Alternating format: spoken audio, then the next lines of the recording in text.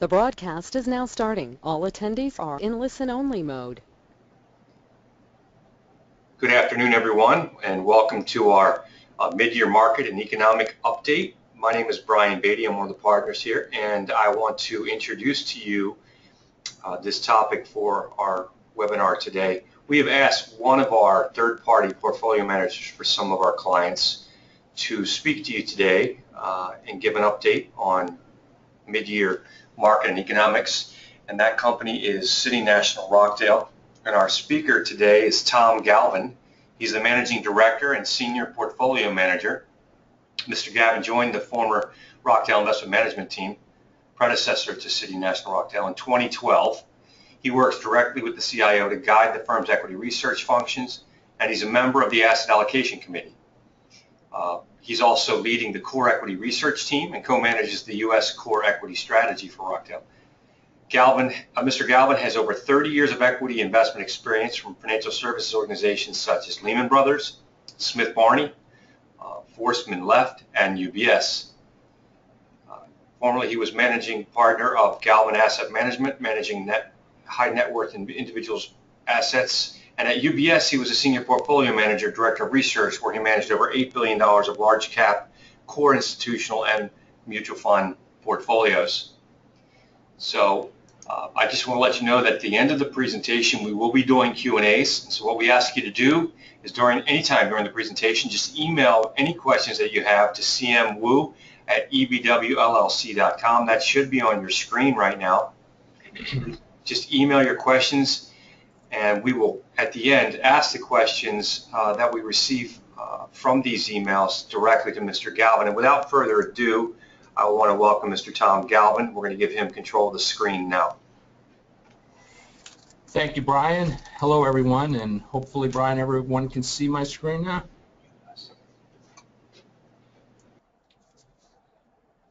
I'll take that as a yes, and we'll begin. So it's a pleasure to be here with you today. Thank you for taking time out of your schedule. What I'm going to review for you today is our 2015 mid-year market and economic update, and why we believe there are good reasons to remain optimistic about the U.S. economy and financial assets in general. Key takeaway: lower for longer, meaning lower GDP growth, lower inflation, lower interest rates. They're good for stocks and good for an extended economic cycle. So we have today a good presentation for you. I'm going to start out with a brief summary, then we'll go to the economic outlook that we have, and we'll conclude with portfolio strategy and positioning, and then take your questions at the end. So the U.S. appears to be exiting from its first quarter slumber, as we like to say, and looks like we're showing signs of picking up ground. The GDP report for the second quarter was released this morning. It came in around 2.3%, a little bit below where economists were at, but showed a nice uptick from the first quarter level that was revised upward from -0.3 to +0.3. Beneath the surface, consumption of goods and services by consumers stay robust at around 2.9%. So we do see optimism from the economic reports showing the pickup, and this is very, very encouraging to us because global growth does remain constrained by high debt levels around the world. We have and continue to remain positive on the U.S. equity outlook. We do think this is a year that will see higher volatility. We've kind of categorized it as a year where we'll be sailing through choppy seas, and but nevertheless think we're going to come out fine through this choppy sea segment with the bull market fully intact. We see only modest increases in U.S. Interest rates. We think the Fed will pursue a slow and gradual recovery as the path to normalization unwinds, and we'll see rates go up at a very slow and gradual pace. The divergence that's going on in terms of central bank policies is likely to heighten the attractiveness of U.S. assets compared to other places in the world, because a strong dollar historically has been nicely correlated with the stronger GDP growth and stronger financial asset returns. Greece continues to fade, I believe, from the scene in terms of a risk factor, while those in Greece are going to be suffering austerity for a few years. We are not worried about it turning into a more global financial crisis. Onto the economy, we we're going to present to you some slides showing that the fundamentals are getting stronger, driven by labor improving, inflation staying low, spending by consumers showing, health, the U.S. continuing to separate itself out from the rest of the world in terms of a number of different economic measures, and all of that will add up to the Fed, as I said, pursuing a slow but gradual rate increase going forward. Hopefully you've seen our speedometers before. It's a nice graphical way to represent how we view the risks in the economy and how it relates to the financial markets. Green is good, red is bad on this chart. You can see there's a lot of green and not a lot of red currently. Starting up at the top left there, you can see that a lot of the monetary U.S. economic yield curve indicators are all nicely green, and that's a very positive sign for the economic outlook. Second row on the left there, you can see a number of the consumer-related ones, where housing and mortgage availability, an improving labor market, consumer spending, all heading in the right direction. And that's good because the consumer represents roughly 2/3 of economic activity here in the U.S. The only place where we see red is in the geopolitical slide there. Things seem to be improving somewhat, but we're still on high alert to make sure that there's no exogenous shocks that could derail the positive outlook that we see. For those who like a more quantitative assessment, we have our economic monitor, which is a proprietary view that we have, where we look at a lot of important indicators of the U.S. economic health, forward-looking indicators such as the leading indicator series, a lot of monetary, fiscal, real-world GDP investment type of areas to come up with our assessment to see where economic activity is and what the relative strength is. And as you can see down at the bottom right, our total score is around 7.1. That puts us at the low end of the positive scale, but still in the positive range. So that points to an improving outlook. There's a lot of positive indicators, and the risk for a recession is quite low in our view. So GDP is picking back up. This chart shows the drawdown that we saw in the early part of 2015, that little dip down in the dark blue bar that you can see there.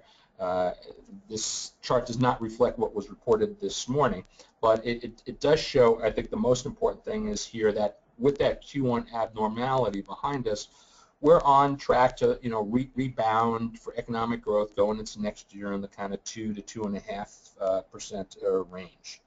We do have confidence in this range because of the labor market continues to show steady improvement. 200,000 jobs being added every month is a good thing. We're up to a 6-month trailing average of 226, and it may bounce around from month to month, some months being above, some months being below, but the net of it all is a good job picture for consumers. This chart perhaps shows it best. From the depths of the recession, there have been about 12 million jobs added in the last 5 years. So the pace of the job gains is nice and consistent. More people are getting back to work, but perhaps most importantly, there are about 5 million job openings out there in the economy. So as businesses continue to gain confidence, they're looking to hire. The more you hire, the virtuous cycle of consumer spending helping to produce good economic activity is key. Having a job is very important. And so there's been a lot of jobs created, and still 5 million or so yet to be filled. Now, with that increase in the number of jobs, what we've seen is a decline in the overall unemployment rate. So this shows the traditional measure that the Fed looks at and how the unemployment rate has declined from the 10% area down to this mid to low fives currently. So with the pace of job creation that we're seeing and the number of job openings that exist out there, we think it's quite likely in the not too distant future, by this measure of employment, the Fed will be down in that 5% area and helping to fulfill its first mandate, and that is having full employment. The other part of its mandate here on this slide is to maintain a stable inflation environment and keep prices and the increase in prices under control. So their target is to have inflation, core PCE, running at around a 2% level. The last few years, it's been below that, kind of moved up once and touched it on the core CPI, but it's been below for quite some time. We don't think that there's any more downward pressure on the inflation level because jobs are being created, wages are picking back up, but we also don't think there is much risk that we're going to start running through and above the 2% level. It's just not the type of an economy that's going to create a lot of upward pressure on inflation. So the Fed, the good news here is that it gives the Fed a lot of runway in terms of its interest rate policy. We'll touch on that in a few minutes, but it's a positive backdrop, and so the Fed is likely to raise rates, but not under a lot of pressure to do so. Spending drives our economy. Consumer spending is about two-thirds of it, and this chart shows the recession period since 1970, how spending levels have progressed during this time frame. On average, they're roughly around 3% or so during this time frame. This recovery has been so far a subpar level in terms of spending compared to the historic trends, but we're up to this 3% level. It was 2.9 in the Q2 GDP report, as I mentioned earlier, and things are looking like we could tick somewhat above the average level. So spending is good for the economy, spending is good, and is likely to continue to stay relatively healthy because of the labor market environment that we talked about. So where are people spending? Well, autos have experienced a really nice rebound. This chart shows the history of auto sales since the 2000 time frame. In general economic cycles, you see the seasonally adjusted annual rate in the kind of 15 to 17 million range, and so that's generally where auto sales occur during a normal economic time frame. From the rebound in the recession, we had that big surge up in the cash for clunkers program as the government was trying to kickstart spending. Since then, it's been on a nice upward trajectory, and as you can see, we've kind of achieved the average level that historically is where auto sales in a normal environment are, but we think auto sales are likely to stay higher for longer because of several factors. One, interest rates are likely to stay low, so the 0% down, low financing rate type of offers are likely to continue to be offered. Secondly, there is a relatively robust securitization market for auto loans, and that's likely to continue because it's one of the few places where there's not a lot of regulatory constraint in place. And then lastly, the average age of an automobile on the road in America today is roughly 10.5 to 11 years. So people want to trade in their cars. There's a lot of new exciting technology in vehicles these days. Safety's improved. And it's a good environment for auto spending. So that's one of the areas that's doing well.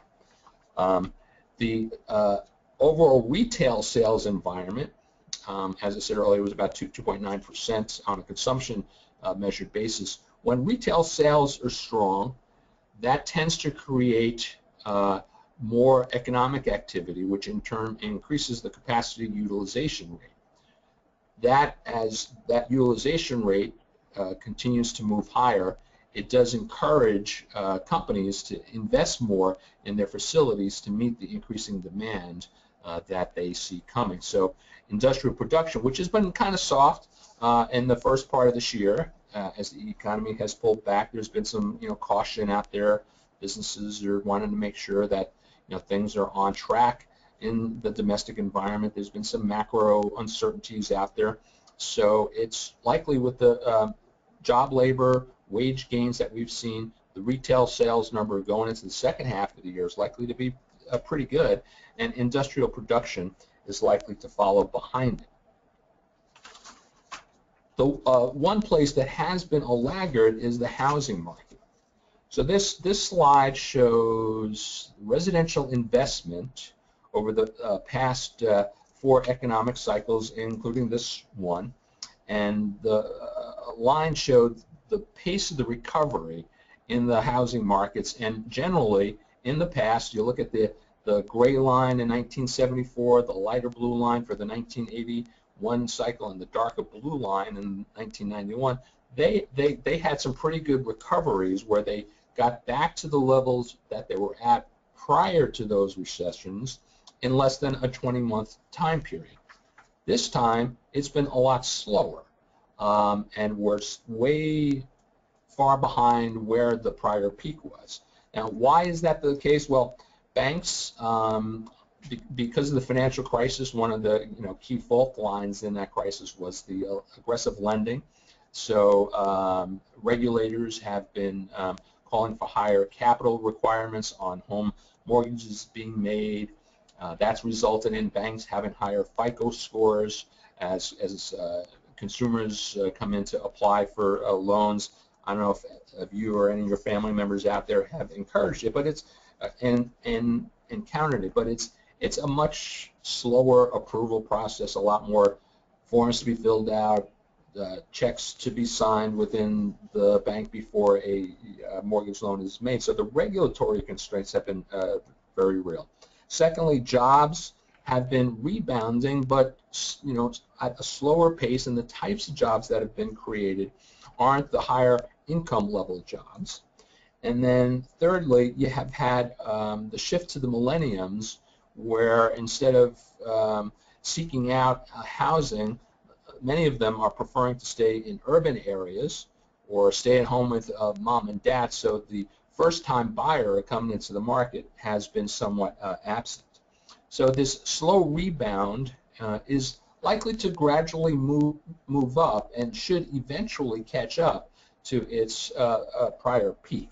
So we're optimistic on the rebound. Don't see a hockey stick coming, but we do think it's likely to continue to move higher. Now, why is that? Well, if you look at this chart, you can see several measures of the housing market beyond just sales. So upper left there, you can see home builders' confidence is up. That's up. Why is that? Well, it's due to a lot of factors. Going down to the bottom left, you can see that housing affordability is quite good. It's as a percentage of income, housing prices are much more affordable these days than they were in the 80s and the 90s and early 2000s.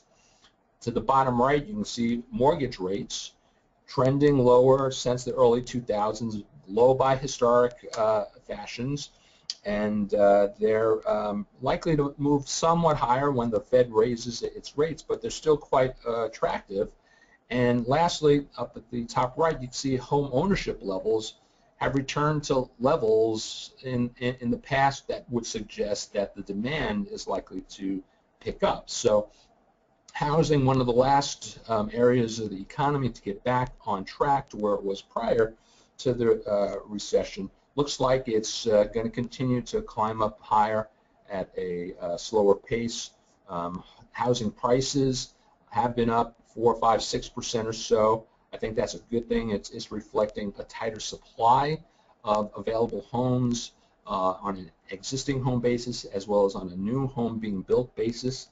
And with increasing confidence by consumers going forward, the housing market looks like it should do better going forward.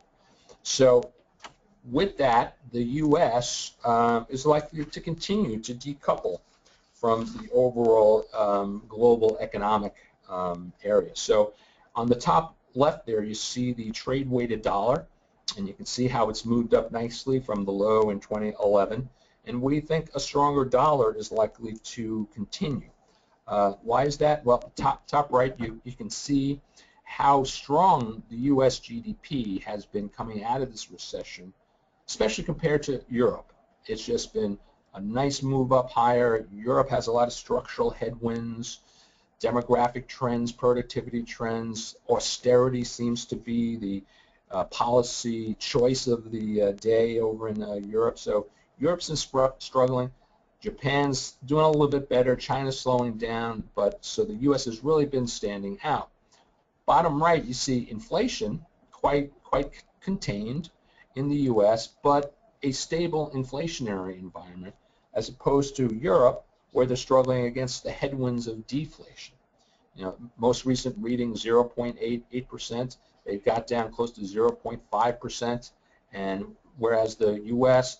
better overall environment, respectable inflation rate. Last slide, bottom left there, you can see the Global Purchasing Managers Index from the U.S., Japan, Europe, and China. They're all currently in the growing category. There's been some slowdown in some of the regions, and the U.S. has ticked down, but we're still growing at a faster pace than these other regions of the world. So as a result, the U.S. continues to look good. The economic backdrop's very nice, and a stronger dollar is likely to continue to be the case going forward. So what does this all mean for interest rates? Well, the Fed has been signaling every time Janet Yellen gets up to present to Congress and others on the Federal Reserve Board, indicating that they're poised to raise rates this year. Our view is that they will start in September, but it's going to be a slow and gradual buildup. The chart at the top shows in the blue bar the range of forecasts of the FOMC back in June the 17th, and the red bar that cuts across it is kind of the median forecast of those people on the Fed. So you can see those blue bars indicate there's quite a wide divergence within the Fed in terms of where the Fed funds rate should be. And so a lot of internal discussion, so you can see why the markets are having a little trouble coming up with a solidly confident view in terms of where the Fed funds rate is, because the people inside the Fed have such a wide range. So the red line is kind of where we see the Fed funds rates going up in the short term this year. We do see it going higher with the first hike in the September timeframe. We also throw the chart in at the bottom, which shows that the Fed's forecasts have been somewhat on the overly optimistic side. The range of those blue bars has come down. The level of the red bars has come down. So they've been a bit optimistic, and so we think a slow and gradual ascent in terms of the economic environment is the likely outcome here going forward. So to wrap up the economic outlook section, we do believe the U.S. economy is on stable ground, should continue to grow and expand at a modest pace, 2 to 2.5%. Probably the right number to think about. Growth in the labor markets of the last few years has been solid.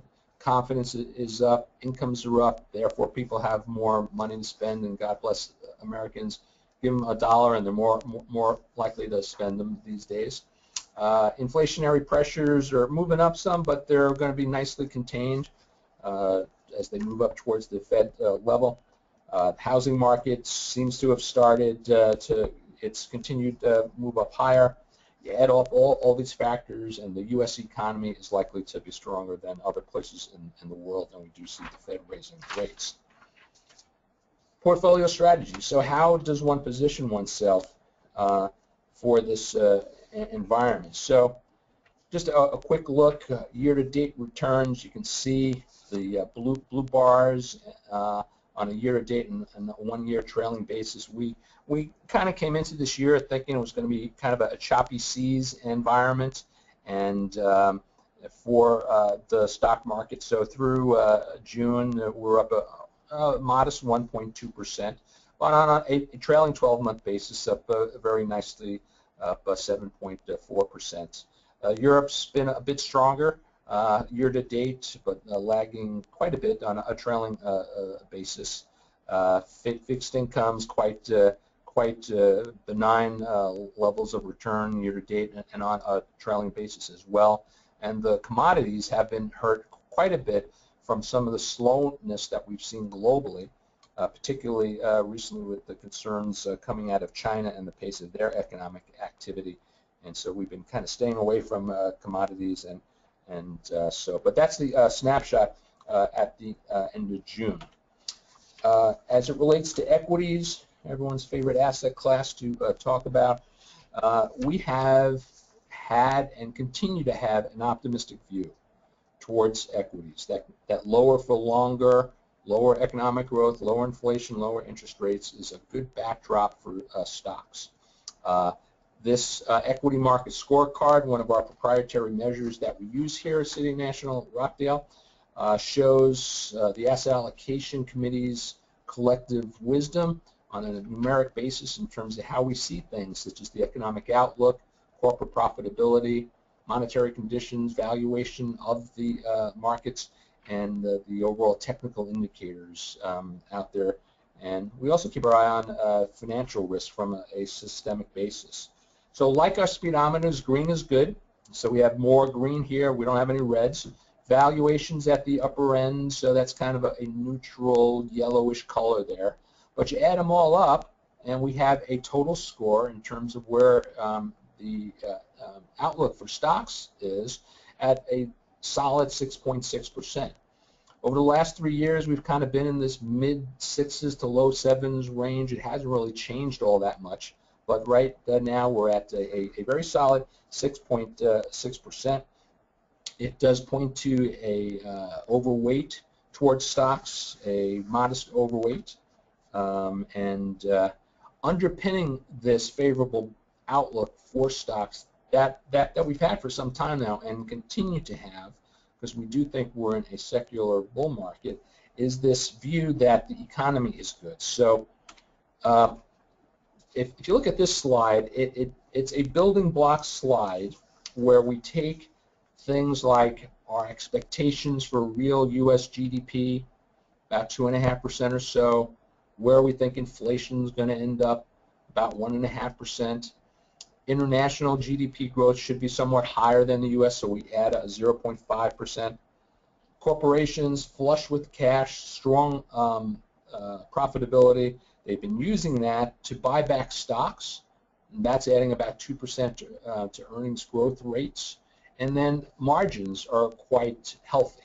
There's a cost-conscious mentality out there, corporate CEOs trying to hold on to their market share, but still controlling those costs, and there's good incremental margins out there. So you add all that up, and it points to an earnings forecast of roughly 8% or so for the 12 months looking forward.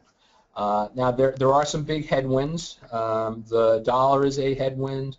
Lower energy prices are a headwind. So we add them all up, and we see roughly 3% headwinds over the next 12 months or so. And bottom line is we see about 5.8% earnings growth. Now, that 5.8% earnings growth is basically in line with the long-term 100-some-odd year historic record, where there's about 6% average earnings growth for the S&P. So we think we're, the days of big margin expansion, big earnings growth are behind us, but we're kind of settling into a, around a 6% earnings growth rate going forward. Now, there are some things that can influence that forecast, and there's multitude of forces out there that could influence positively and negatively, not only on the earnings, but on the PE when it comes to stocks. So we have them listed here for you. You can see on the upper left positives for the S&P 500, include a lower price of oil and other commodities. We've seen oil get hit last year in the fourth quarter, continuing to be under pressure this year. It's bad for the energy companies, but ultimately it's good for corporate profitability. It's good for consumers, although consumers so far haven't chosen to spend the incremental savings that they're getting from energy prices being lower. It looks like they're preferring to save some more, pay down a little debt, maybe spend a little bit, but not spend the entire amount that they're receiving in terms of those benefits. But lower oil and commodities outside of the oil patch being hurt and hurting companies that sell into the oil patch, it's a net positive for the consumer and for overall profitability. A stronger domestic economy clearly is a good thing for profits. The faster an economy grows, the more the revenues are out there for companies to sell, the better the sales are, the better the growth opportunities are. You combine that with a continued cost control mentality, it all adds up to positive things for earnings. Now, that cost control mentality is very important. If we had a chart that showed you the cycles of profit margins over many, many years, it ebbs and flows. It gets as low as 6. It gets as high as about the 11% or so area on the net margin. And we've been at that level for some time now. Our view has been that it would stay at that level and hold there for a while because the cost control mentality of corporations is such that they're not going to hire aggressively. They still see macro issues. They still see concerns. So they're not hiring aggressively. They're not investing in their plant and equipment aggressively. But they still have a lot of good cash flow coming in because the top line's growing. They've got good margins. So what are they doing with their cash flow? They're buying back stock and paying out more dividends. And so this cost control mentality produces a positive impact on S&P earnings.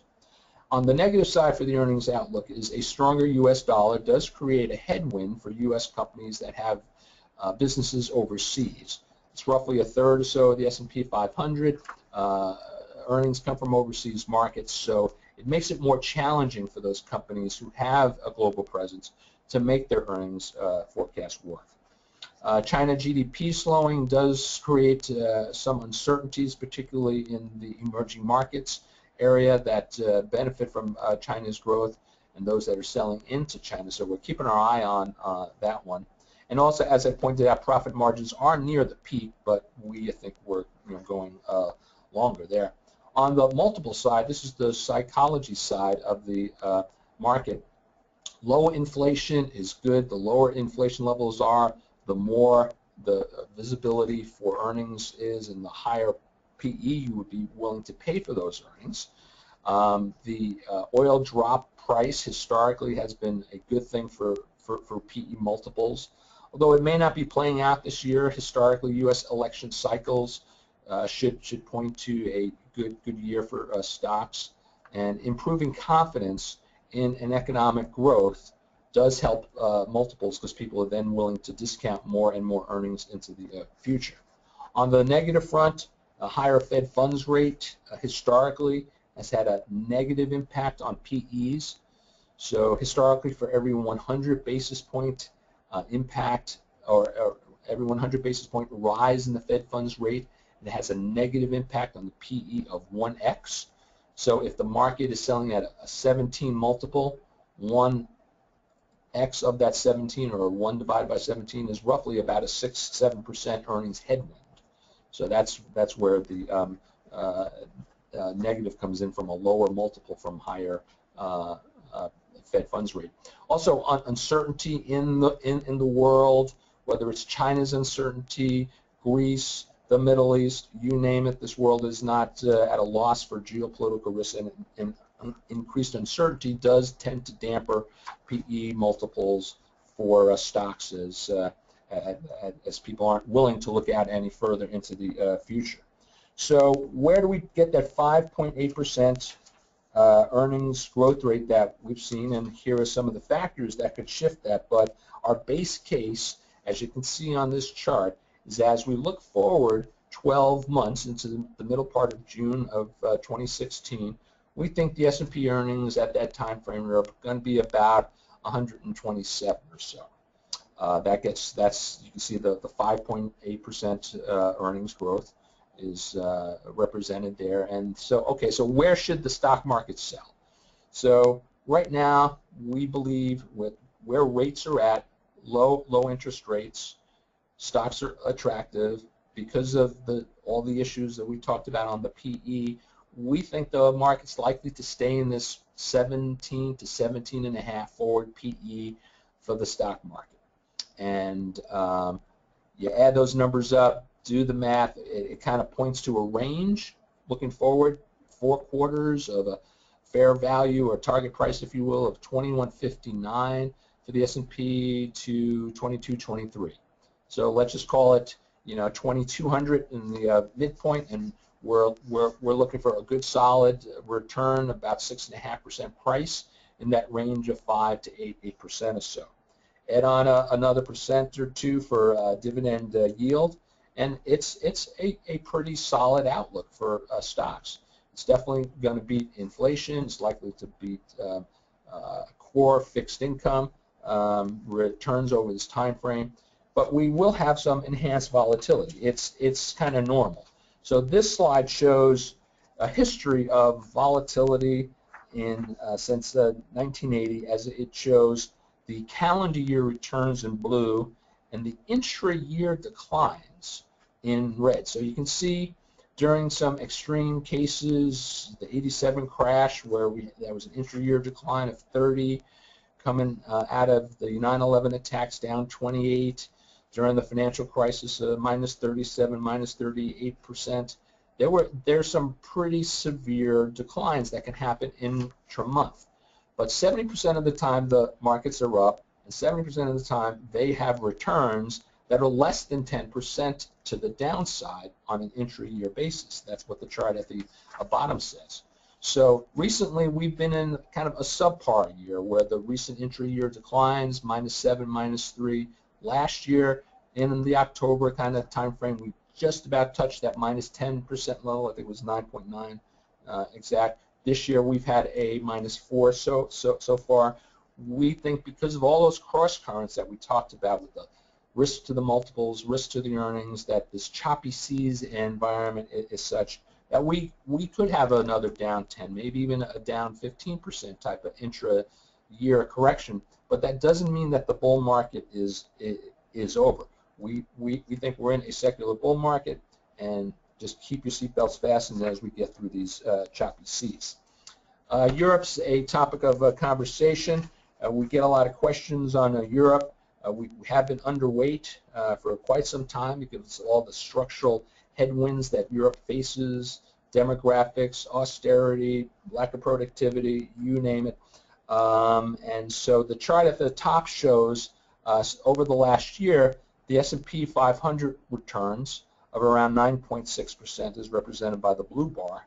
Europe has rebounded on the backs of quantitative easing, a lower euro, and lower oil prices. So in local terms, the Euro stock index is up a little bit more than the S&P 500, but on dollar terms, it's been lagging quite a bit because the dollar has been so strong.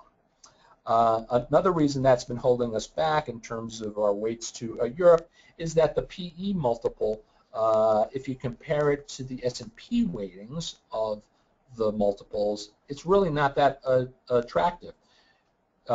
In some measures, Europe can look cheaper because of the way that index is constructed.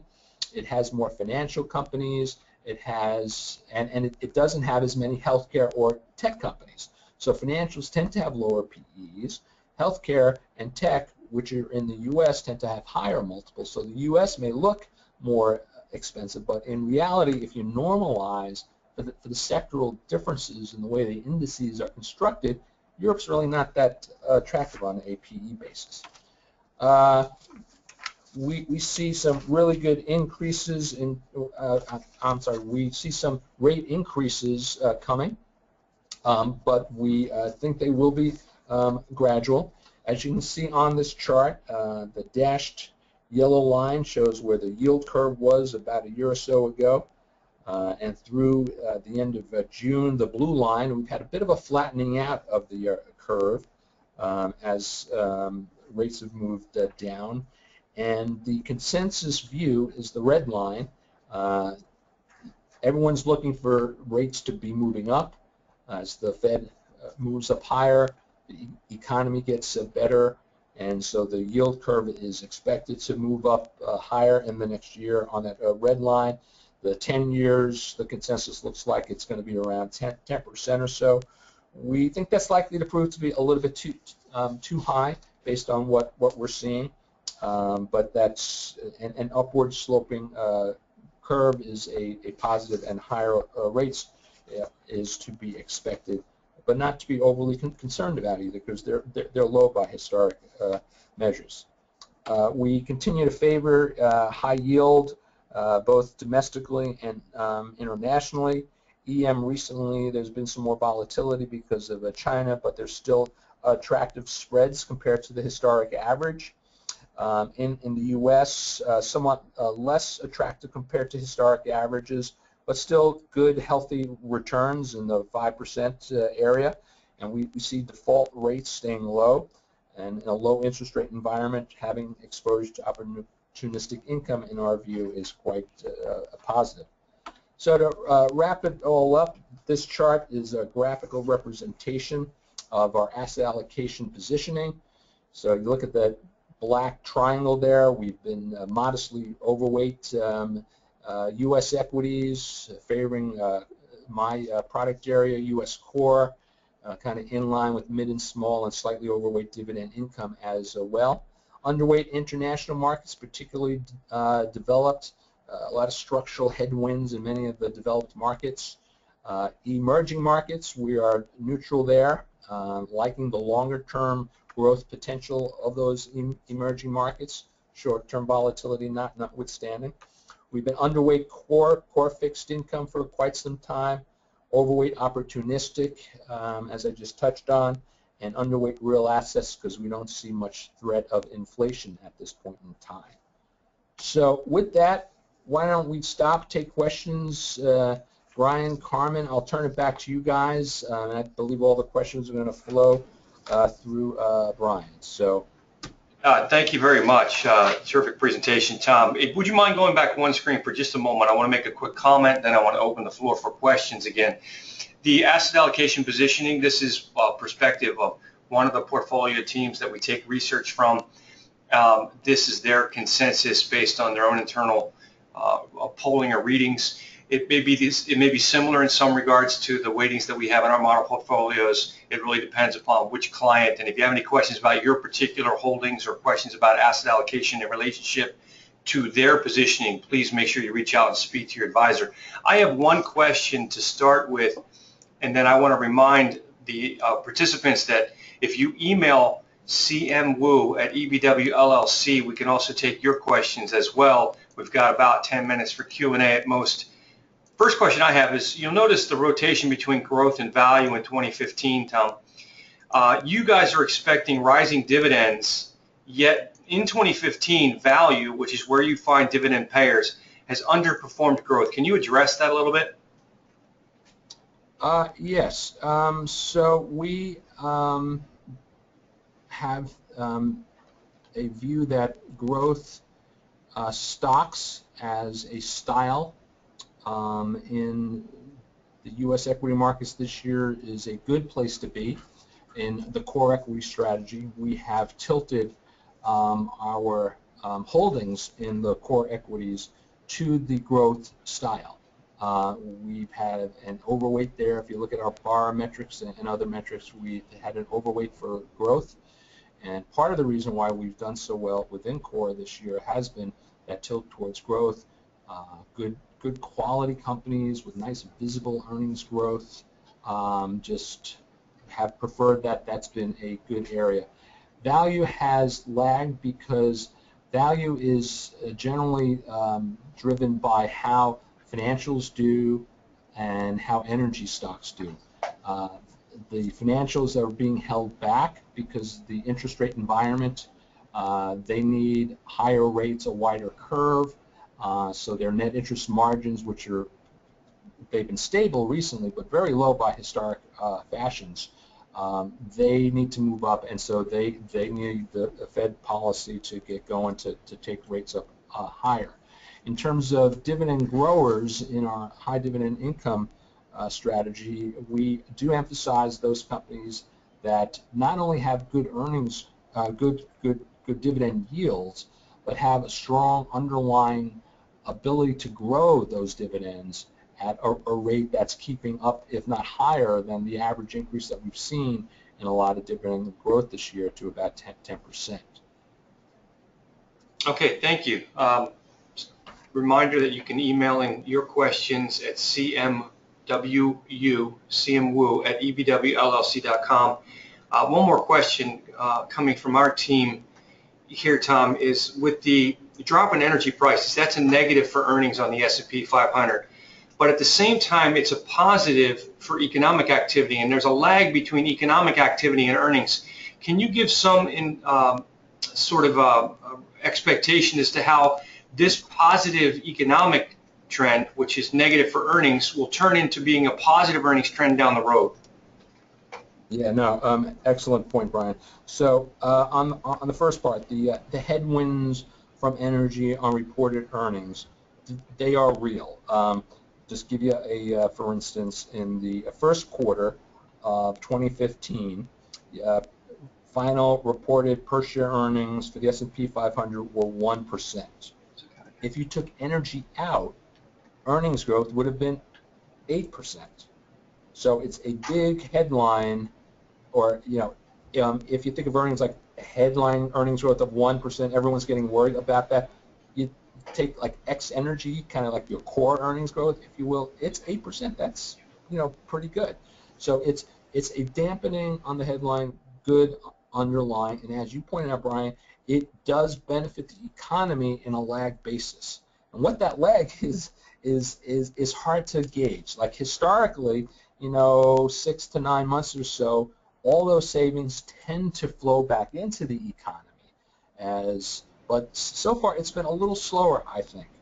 Consumers have been somewhat cautious in terms of their spending overall.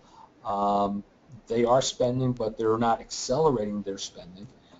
They have been deleveraging over the last couple of years, and so I think some of the savings that they have gotten from the lower energy prices, both oil going into the house or gasoline going into their cars, for every dollar, it seems like they're maybe spending a quarter of that dollar, but saving and spending down debt, the balance of it. So both Visa and MasterCard, companies that we own, and I listen to their conference calls, have been surprised at that slow pace of the consumer spending.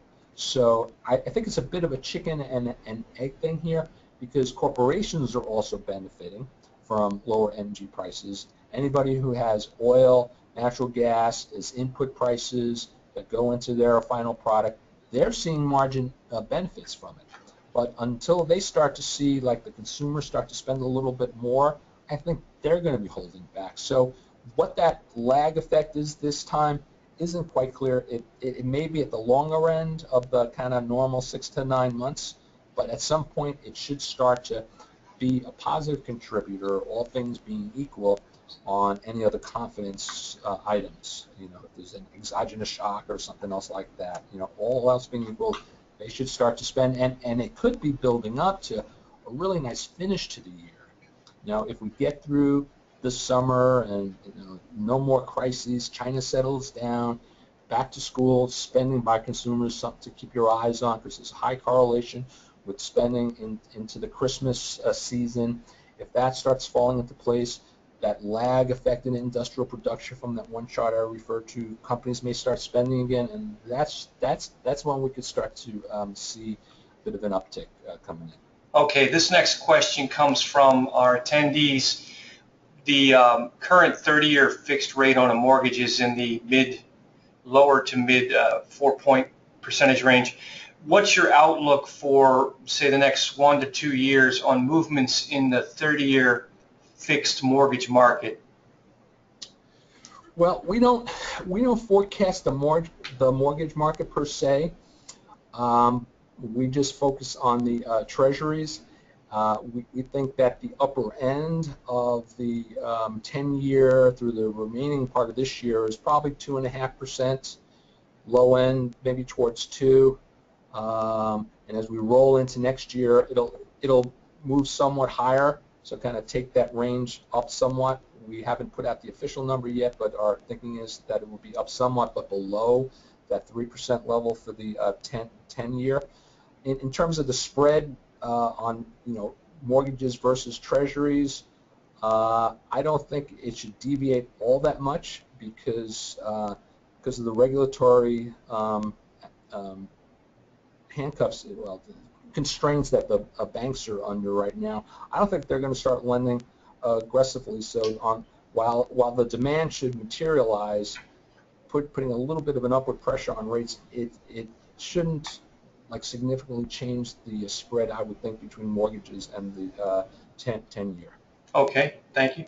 One additional question coming from our team here. You've got marked in your positive or your potential good information economically the historic U.S. election cycle, but I wanted to ask a little bit of a twist on that question. Given the heavy regulatory environment, which has really dampened growth, if you could address what happens if we get a more pro-business outcome from the 2016 election, what would that do potentially to goose the growth rate if the elections lined up to be a more pro-business environment? Yeah, no, that's a great question. I think probably the single most important issue kind of facing our nation at this point in time. First, before I answer, let me give you an analogy. So the way I've seen these last couple of years is if you kind of picture you're driving a car, right? And monetary policy is the gas pedal, right? So the gas pedal's been down to the metal, through the floor somewhat, right? Fiscal policy, because Washington just kind of can't get along with each other. We're in first gear, if you will, and the regulators have slammed on the brakes. So what's the outcome? It's kind of below average growth, right? So if we got a shift in the elections to pro-business, and whatever that takes, lower tax rates at the top of my list, but any other thing, incentives for hiring, incentives for spending, whatever it takes, if we get a more pro-business, that could be the shift to a higher growth outlook. Can't anticipate that, but I think a pro-business would be just what the doctor ordered. Okay, terrific. We have 2 more questions from our attendees, and then I think we'll wind up wrapping it up, and I'll have a final comment. The first question is, someone brought up that you've mentioned a lot of companies have a lot of cash, and how are they spending it? I think you told us about buybacks, but is there significant rises in capital spending recently, and are companies consistently increasing their dividend payouts with this cash flow? Yeah, no, great question. Also gets to the whole mindset out there. I think corporations are still cautiously optimistic, right? So revenues are growing, they're chugging along, they're slow, but they're growing. They're keeping their costs under control, so margins are great. They've got a lot of cash flow. Cash flow comes into the corporate boardroom, and they say, okay, well, what do we do with it, right? So they're sitting down and saying, well, you know what? There's all these macro conditions. Europe's got question marks. China was okay, but now all of a sudden there's a lot of question marks. So what I've been hearing on a lot of the earnings conference calls is an increased level of concern. Not a change in plans, but an increased level of concern. So what does that behavioral impact do? Well, it kind of holds back the desire to hire. It holds back the desire to invest in plant and equipment. So as they're looking at their capital allocation choices, hire, build more for the future, or put it in the bank where you get nothing. Well, let's just return it to shareholders. Okay. So, right, so their buybacks 2.5% coming into this year, down from 3.5% last year, looking like maybe it's 2 or so going forward. And then some. So there's some hiring, there's some investing, but there's more of an emphasis on the paying back to shareholders, except for those companies that are doing particularly well. Okay. where they've got a great secular growth opportunity. So in the absence of great growth prospects, they're investing in their investors.